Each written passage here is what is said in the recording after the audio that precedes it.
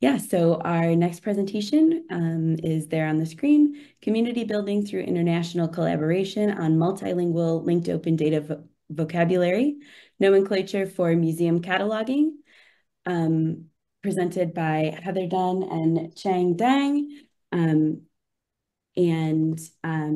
Trang is an IT technical advisor with the Canadian Heritage Information Network with a focus on data management and development.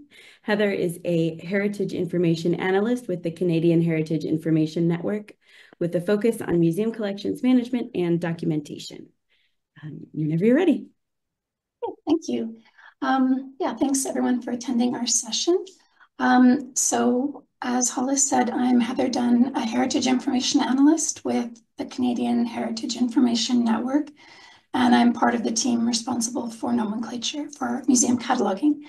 So today, Trang and I will be sharing our experience with nomenclature, how it's developed and supported through community involvement and partnerships, and how we use linked open data to provide access to this multilingual vocabulary. So I'll begin by giving a brief introduction to nomenclature, including sort of an overview of the linked open data features, and I'll also describe the governance of nomenclature and how it's developed in collaboration with the community that it serves. And then Trang will talk about sort of the technical side, the technical challenges and solutions that CHIN has seen while trying to support multiple languages and scripts, designing for accessibility, integrating nomenclature with museum collections management software, and of course, leveraging the power of linked open data. So I will start with just a brief introduction for those of you who are not familiar with nomenclature.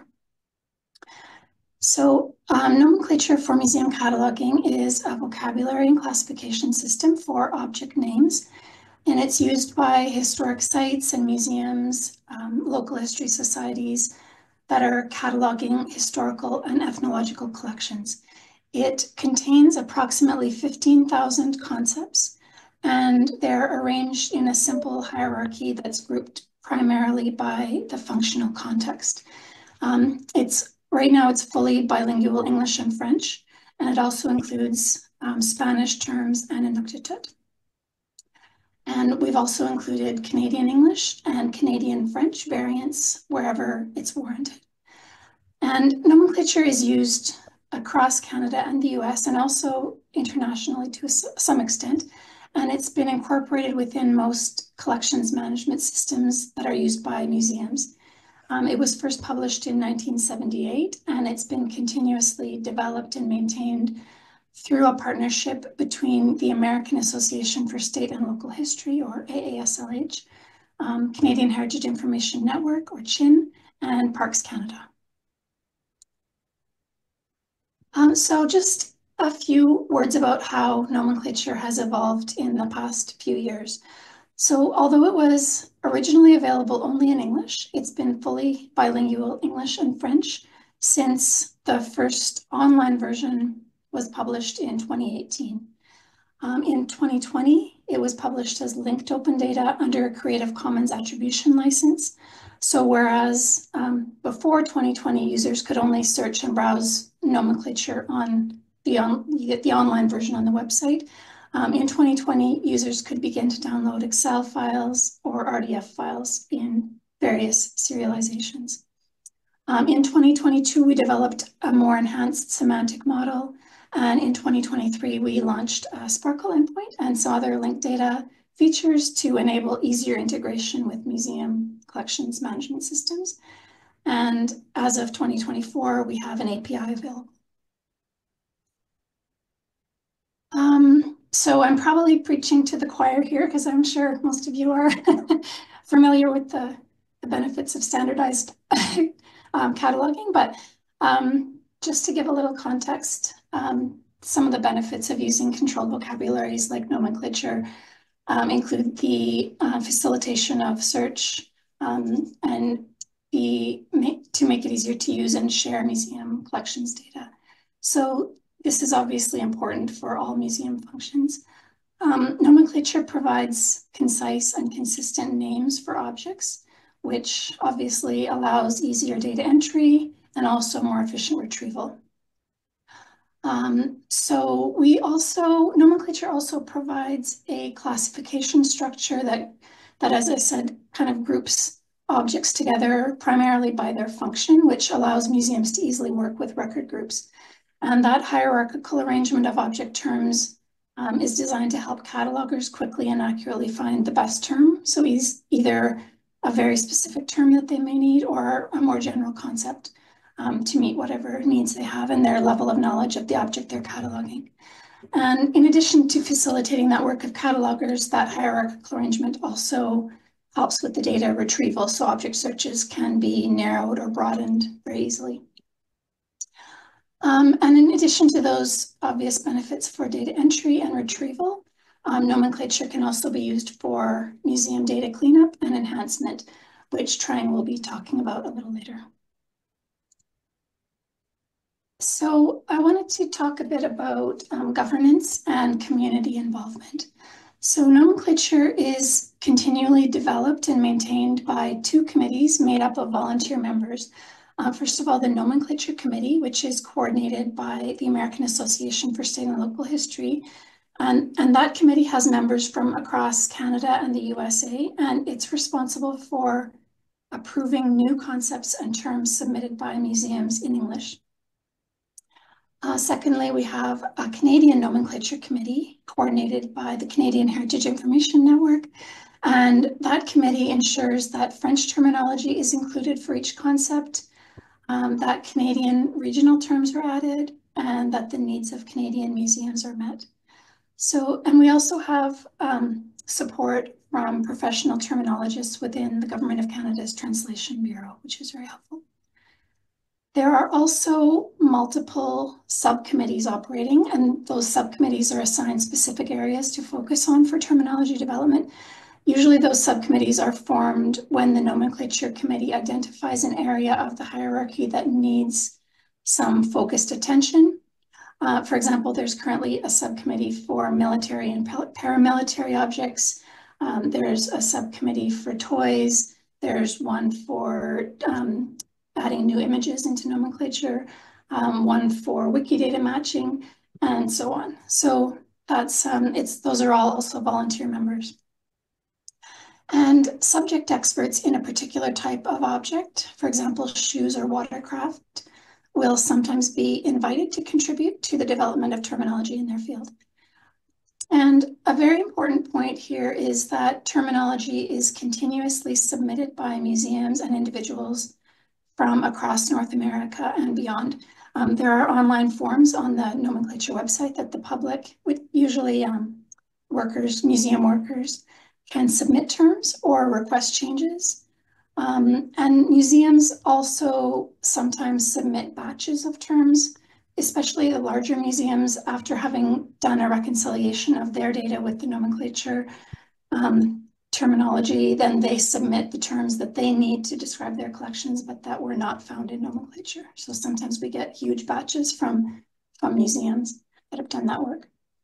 And in summary, since it was first published in 1978 and throughout all the various iterations since then, nomenclature has really been improved and expanded by inviting input from the museum community that it serves. I'll now explain a bit about nomenclature as a multilingual resource. So as I mentioned earlier, it contains several languages and language variants. It's been a fully bilingual English-French resource since 2018. In addition to that, Chin and Parks Canada have been involved in nomenclature's development to make sure that the terminology needs that Canadian museums specifically have are met within this resource. But in 2018, for the first time, we began to include Canadian Regional English and Canadian Regional French terminology within nomenclature. So looking more closely at a concept page, in this case for body armor, you can see here that I've selected the Canadian linguistic variants. So the display shows the armor spelled with a U, which is the Canadian spelling. Co-referencing is one of the ways that we are leveraging the power of linked open data, for example, to include other languages in nomenclature.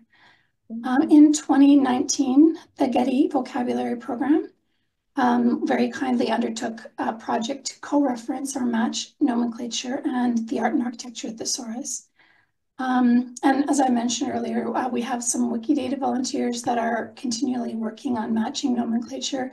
We had a pretty good momentum a few years ago with that group of volunteers, but they've kind of petered out. So we're going to have to, I think once our development work is done, we'll focus more on getting that some of these co-referencing projects started again. Anyway, so wherever we have a match between AAT or Wikidata concepts, links are being established both ways between, so from nomenclature to and from. And any changes or additions to these matches are made in the AAT by the Getty editors and in Wikidata by the volunteers. And nomenclature runs a script to refresh and update those references in nomenclature. So here you can see the other references tab we have for this concept.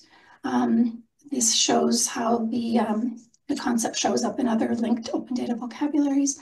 So for this particular concept, there are only links with Wikidata and the AAT, but other concepts have links to other vocabulary sources like Library of Congress subject headings and others. And matches will kind of be increased and improved over time. And as a result of the co-referencing between AAT and nomenclature, all of the 15,000 plus French terms from nomenclature were made available within the AAT. And wherever there's a match between AAT and nomenclature concepts and a Spanish term exists within AAT, nomenclature users will see the Spanish term with the AAT cited as its source, as seen in that circled area in my slide.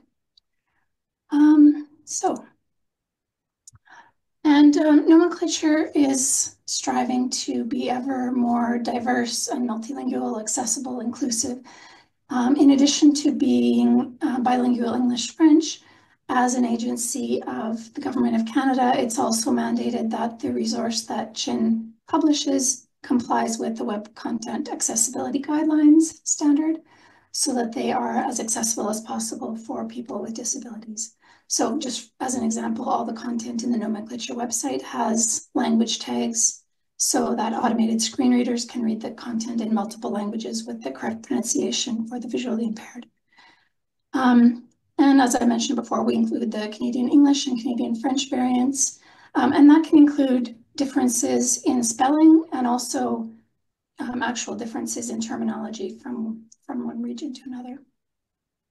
I also already mentioned the Spanish from the AAT, and there is also interest among North American Indigenous language communities to see terminology from their languages and concepts from their cultures represented within nomenclature.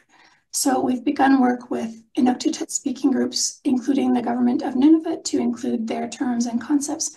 So as you can see here in the right-hand panel, with the inclusion of terms in Inuktitut in both the Latin script and the syllabics. Aside from English and French, technically we can include any language in any script that has an ISO tag. For example, we can include Inuktitut terms for the harpoon concept in both the default syllabic script and the Latin script. But aside from that technical capability to include other languages, there's sort of the question of responsibility and governance for other languages. So as I mentioned before, the Nomenclature Committee and the Canadian Nomenclature Committee are really only responsible for English and French.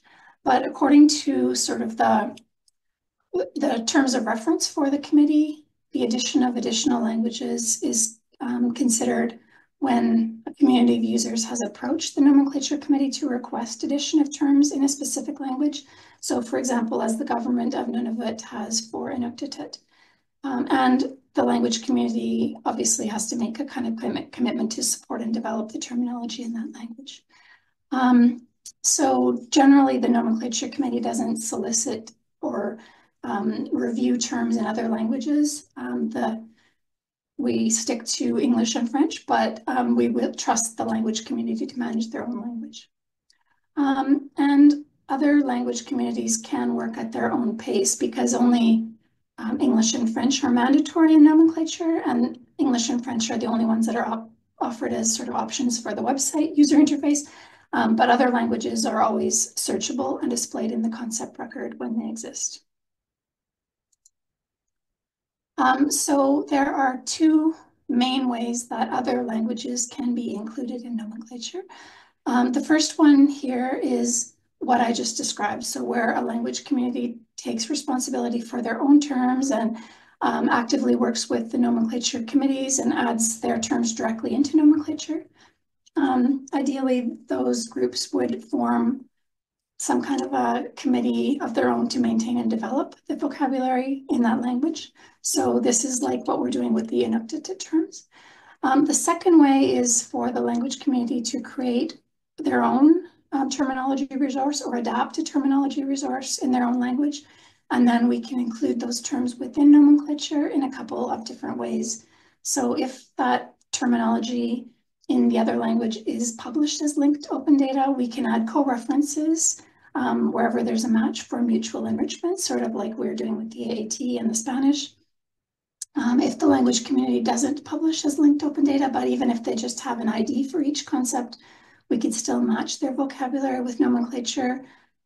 For example, by using the reconciliation API that Trang will be talking about in a few minutes, and include terms in their language within nomenclature. So in all of those scenarios, the language community is cited as the contributor of the terms to nomenclature. Okay, so as you have seen, nomenclature is built upon partnerships and community collaboration. There's a lot of volunteer effort that goes into this. And this list that you see here are the ones that Chin has formed to help support nomenclature. I've already described the first 5 bullet points there, but I also wanted to mention that we're partnering with the Repertoire de Vedette Matière, or RVM, which is a project of Laval University in Quebec City that's used by Canadian museums for indexing in French. And they're collaborating with us on the French translation of the GraphDB user interface, which you'll also see in a minute. And also they're working with us to co-reference nomenclature and the RVM concepts for mutual data enrichment. There's a group called Bindfrat, which is working with us to improve the French terminology in specific subject areas. NICLA, we're just beginning to engage with them, but we're hoping that they'll potentially help ensure that nomenclature vocabulary is respectful and meets the needs of Indigenous communities. GraphDB, Chin has actually contributed the French interface for the GraphDB workbench. Pool Party Vocabulary Management System, which is the system that we're using on the back end to manage the vocabulary. We've contributed to the development of that tool as well by submitting tickets for improved features. And collections management software vendors. And that last one, it's not, the collections management software vendors, it's not really a formal partnership, but more sort of a collaboration. We provide the vendors with the nomenclature data set, and we rely on them to disseminate that nomenclature vocabulary to their museum clients for use in controlling data entry, enhancing search, and data reconciliation. We also had involvement from software vendors in testing nomenclature's linked open data features as we were developing them.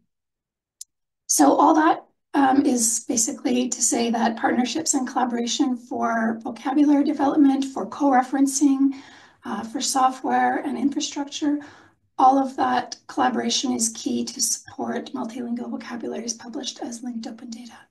I'll now turn the presentation over to Trang, who will describe some of the technical side of things. All right, thank you so much, Heather. So I will be talking a bit about the technical challenges and the solutions that Chin has faced in modernizing nomenclature, and how we have designed nomenclature to be easy to implement using linked open data, and how we added support for multiple languages and scripts, designed it for accessibility, and how we support museums in integrating nomenclature with museum collections management software. So just a very quick note that all the screenshots that you see in the slides here are of a new user interface that will go live in a few weeks. So if you visit the site right now, it will be slightly different than what you see here.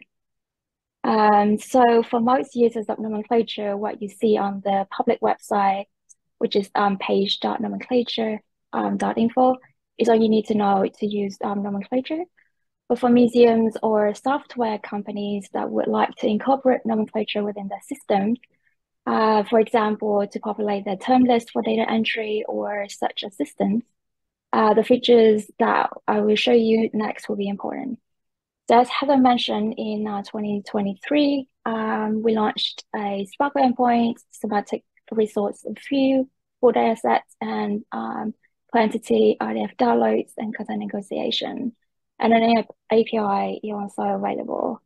So these are technical solutions that support ease of access for museums by enabling the terminology to be integrated within the museum software to be used as lookup lists for data cleanup and reconciliation, and for search assistance.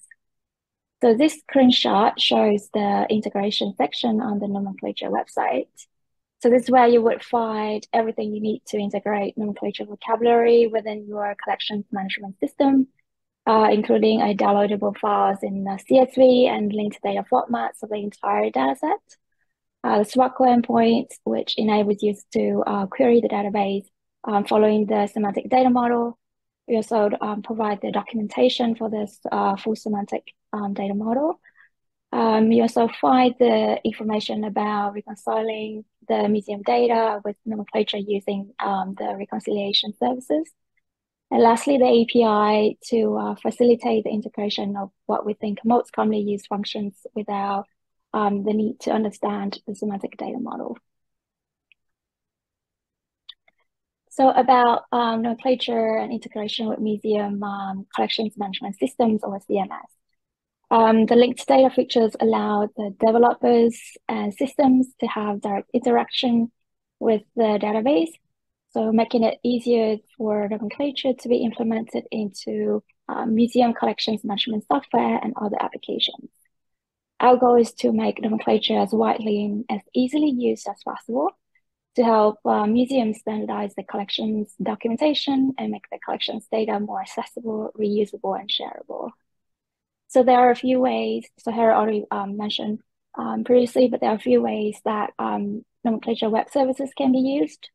So collections management software vendors and museums have expressed interest in having the vocabulary as the web service to be integrated directly into their applications. So they can use it as a term lookup or for data entry. And then from selected terms, they can retrieve more information about the concepts such as definitions, other alternative terms, and terms in other languages. And these services also will be very useful for any batch operations. Other control vocabularies and knowledge bases like AAT and Wikidata can also use nomenclature web services to look up and add matching nomenclature concepts into their databases, and then to automatically retrieve and extract more data from nomenclature to enrich their data sets. And vice versa, having nomenclature concepts aligned to these well-used vocabularies will also increase the discoverability, usage, and integration into another knowledge bases. And lastly, for the services was very useful for data cleaning application, such as using the reconciliation service in OpenRefine. Let's see the next slide. Okay, so these are screenshots just to illustrate how the data cleaning tool called OpenRefine can utilize the nomenclature reconciliation web service. So similar to the Wikidata reconciliation service, so can match or reconcile the museum's data values with the nomenclature concepts to ensure clean and consistent data. So several terms will be suggested and you can select the most appropriate one. So if you're not sure, you can also provide a preview for each candidate match.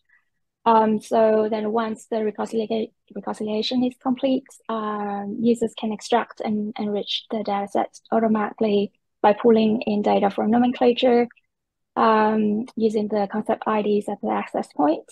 So as you can see in the bottom image, additional columns were added to add the English and French preferred terms.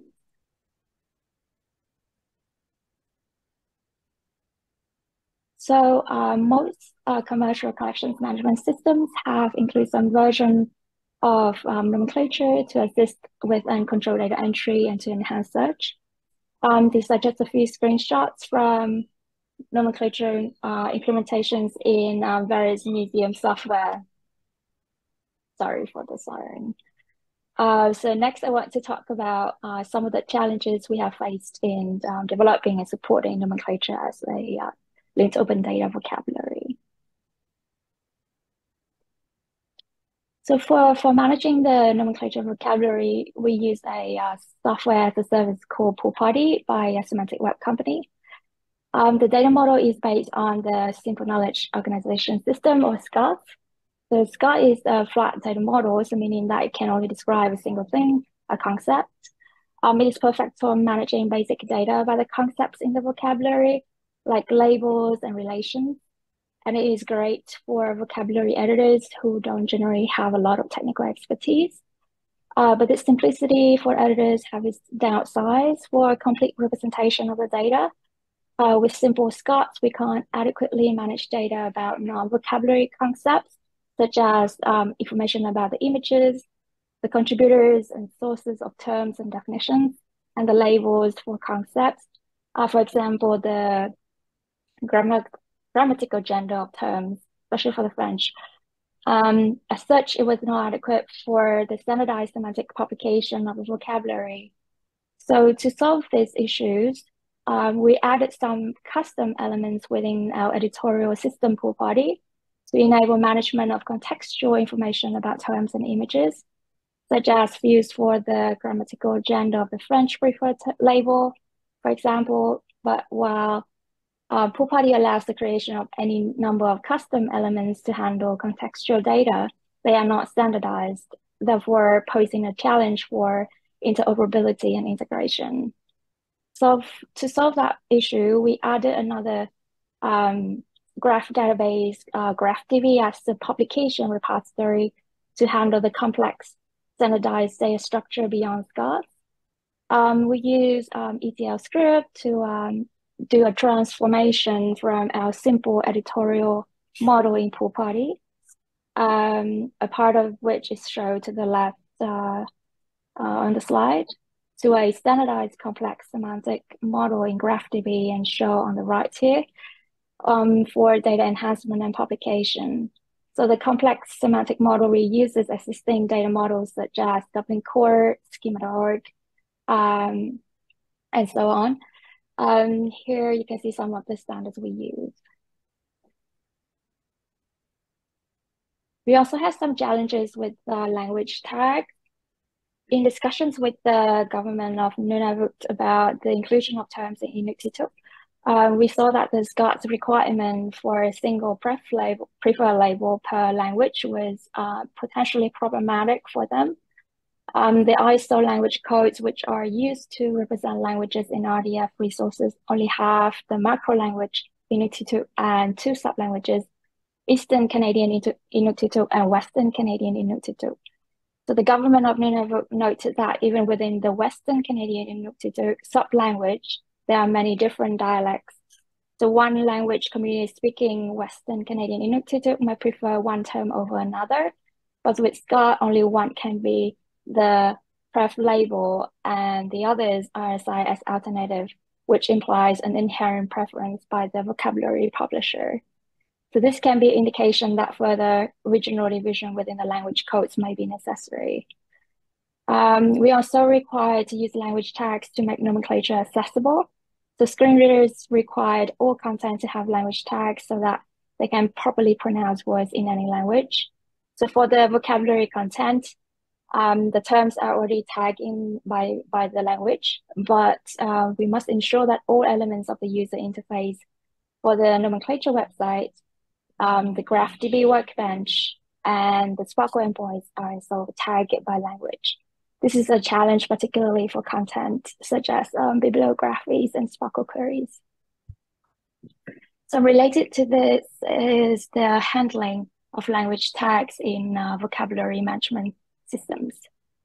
So if you are planning to manage multilingual vocabularies, carefully assess the capabilities of the system to handle ISO language tags. Most systems will manage the basic language tags, but also consider the handling of region codes that are part of the language tags. For example, these are what allow us to identify a term as Canadian English or Canadian French. These region tags are sometimes not standardized in the vocabulary management systems. Also, handling of script tags. So, for example, this is how we manage the Latin script for Indigenous languages.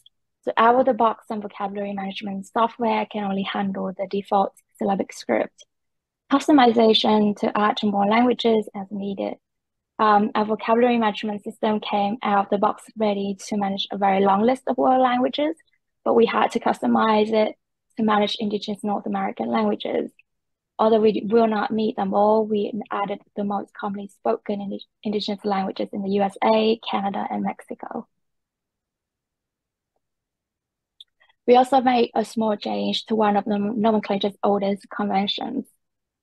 Because of a nomenclature convention that existed from its beginnings in 1978, the other terms besides the preferred term for a concept was called non-preferred terms.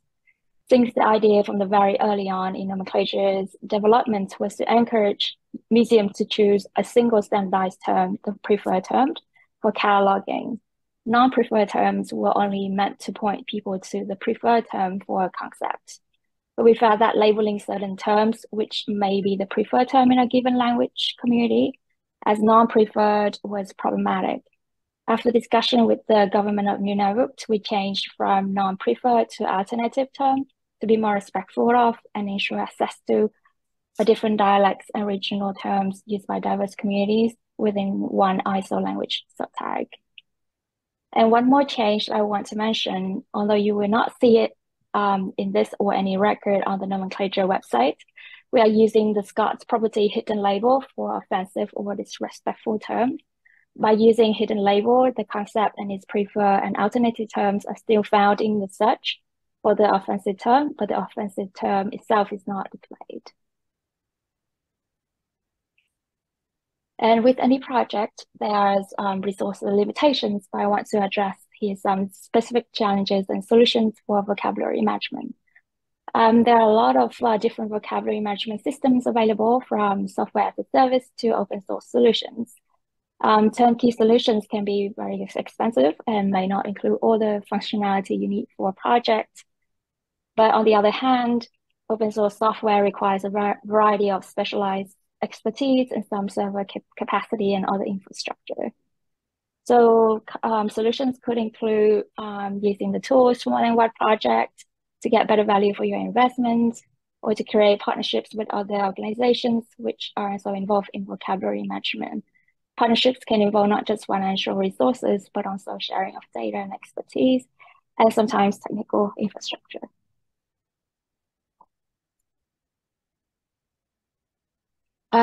Future and potential solutions. So the first point is about co-modeling. In the future, we would like to see the communities that use nomenclature involved in the data modeling itself, and not only in the content or revision or enhancement process. The second point is about flexibility. In many cases, when we work on decolonization or more inclusive vocabularies, we focus on the terms, but the model is never questioned. It would be interesting to assess the nomenclature data model according to different worldviews, or to develop a flexible model to allow concepts to be arranged based on multiple worldviews. The third point, by CDOC theorem. So for those that are not familiar with CDOC theorem, it is a conceptual reference model developed by the International Council of Museums ICOM Documentation Committee. It provides an extensible semantic framework for concepts and information in cultural heritage and museum documentation. The Getty Vocabulary Program recently adopted CDOC theorem as a unifying data model, for example, in its vocabulary such as AAT. if nomenclature could reuse a similar structure based on Pseudoxorum, it would allow someone used to query Getty data to easily access nomenclature data. As Heather mentioned previously, some crowdsourced matching work is already being done through Wikidata Mix and Match, and term submissions are also crowdsourced from the museum community in a way, but there may be other opportunities here. And of course, we would be interested in working with any language communities, particularly Indigenous communities, to add terms in their languages and concepts from their cultures. So we hope that this presentation has given you a good overview of nomenclature and its benefits to museums, how it is developed and governed, and some perspectives on how working with language communities can support museums' efforts toward diversity, equity, accessibility, and inclusion.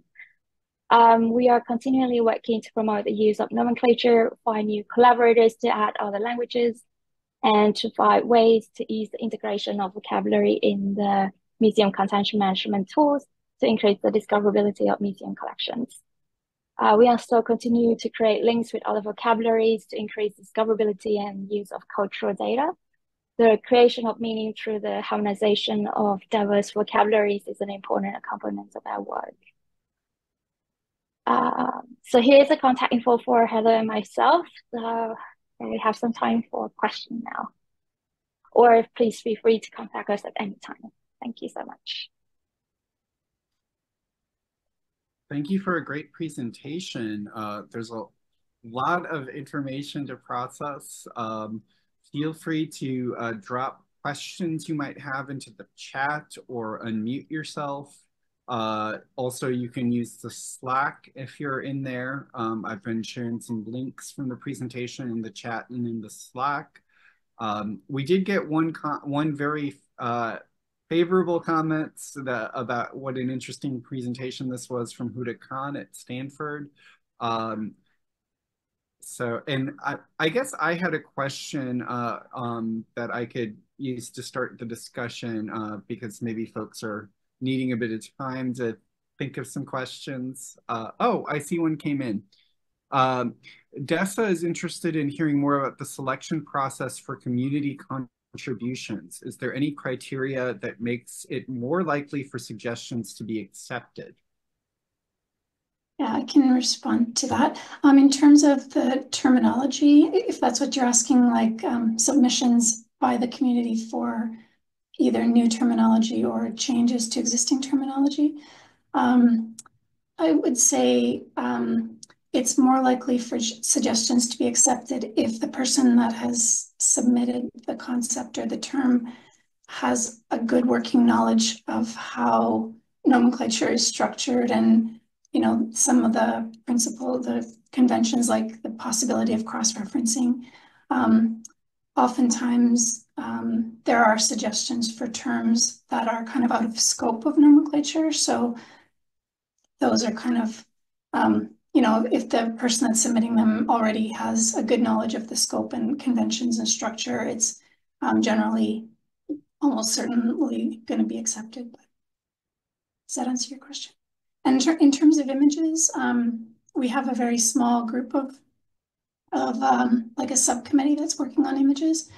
And for those, we have some pretty strict guidelines that the images have to be, you know, free of text so that we don't have to worry about translation or alt text, adding alt text about the content of the text in the images and that sort of thing.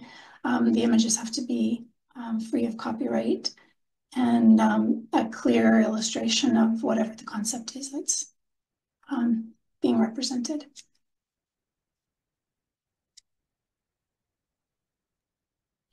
Thank you so much. I had a question about the language, you know, some of the issues you mentioned with language and dialects.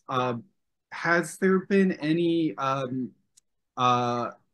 efforts on, you know, on behalf of the nomenclature committees to reach out to the ISO standards body to get languages or dialects added to the standard? Or could you talk a bit more about work in that direction or any explorations you all have done?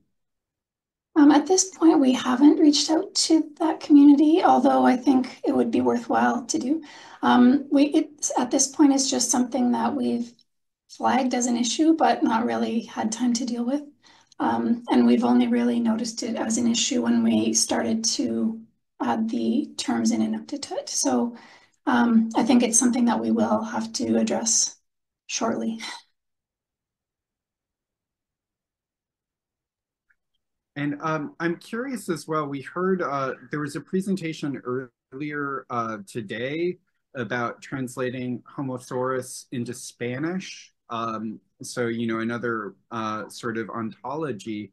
And Ernesto Cuba, the presenter, talked about how it's not that straightforward to translate always. And I'm wondering if this has been the experience with any of the languages of nomenclature as well, where rather than translating, sometimes you just have to add like a term in one language and or have different terms for the various languages, and all the issues that surround that type of language issue.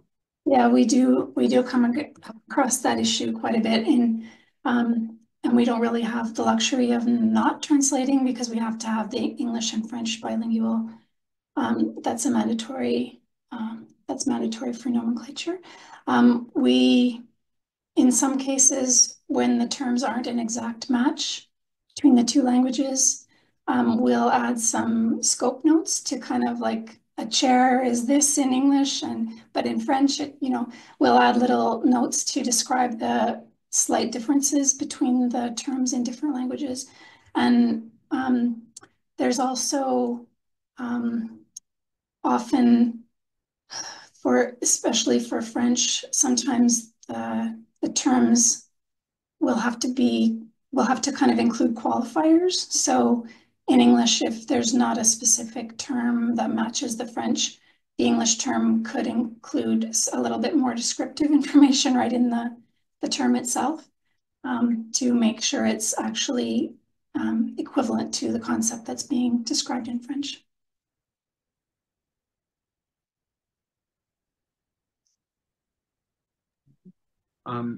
I have another question as well. Could you talk a bit more about the connection with the Getty Art and Architecture thesaurus? And is that, you might have mentioned this, so apologies if you did, is that sort of a continuously refreshed connection, or is it kind of done on, every so often, or what's the yeah, so the Getty Vocabulary Program kind of did a big project back a few years ago to do all the co-referencing, but of course the AAT is changing all the time and nomenclature is changing all the time. So we have some scripts that are running, and we can check where there are, many-to-one or one-to-many relationships that need to be fixed, where we can't have a exact match for the same concept, for example. And as new concepts are added to nomenclature, we create these lists of modifications that need to be made in the co-referencing between nomenclature and AAT, and we submit them to the Getty, and they make the changes, and then we run our scripts to update nomenclature. So it is generally kind of done in batches like that, where we'll collect corrections to be made, and every once in a while submit them to the Getty, and they'll change stuff. So yeah, Wikidata is more of a ongoing process. We had, as I think I mentioned before, we had kind of a more intensive project a few years back where we had really gung-ho volunteers, a very small group, but since then everyone's been busy, and the Chin team has been really busy with the development work, so we haven't really been pushing on that co-referencing work with Wikidata, but that's something that we'd like to pick up again and find maybe, refresh the existing volunteers' enthusiasm and find maybe some new volunteers. So yeah, it's gonna be a work in progress always. Great. You mentioned finding some new volunteers. Should people just reach out to you at the emails you shared in your presentation slides if they are interested in volunteering? Yeah, that would be wonderful. Yeah. And one last question. It was great to see the open refine reconciliation endpoints. I was wondering on the page that you shared, I dropped it into the Slack, the integration page. Does that include details about how the address for that reconciliation endpoint so that folks can set that up in their own open refine instance? Yeah. Okay. The integration page on the Nomenclature website, yeah, that would include the link to the service. Wonderful. Okay, well, we are at time, but we are able to continue if there are more questions or if there's anything else that you all wanted to share, because we had scheduled a social open-ended social block, but the social subcommittee has been doing more stuff in Slack rather than synchronously.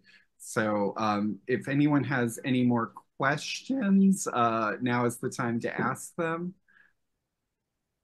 Otherwise, we can end this on schedule. I'll give a plug for the social Slack, and how to get involved with that. If I can pull it up real quick. But thank you, Heather, and thank you, Trang, for a fantastic presentation, really interesting project. And thank you so much. Slides. I hope that folks get in touch with you, and if they have follow-up questions that they weren't able to make during the session. Yeah. Thank you.